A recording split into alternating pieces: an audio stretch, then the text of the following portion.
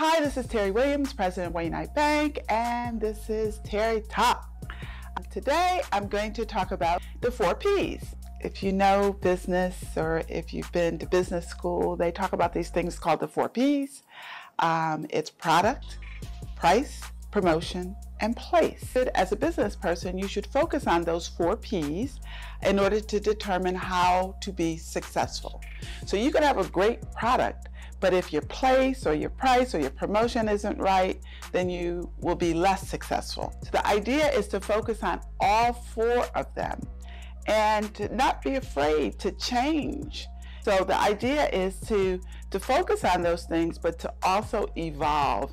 One of the good exercises is to ask a friend, how do you think my business does on these 4 areas? The 4 Ps, product, price, place, and promotion.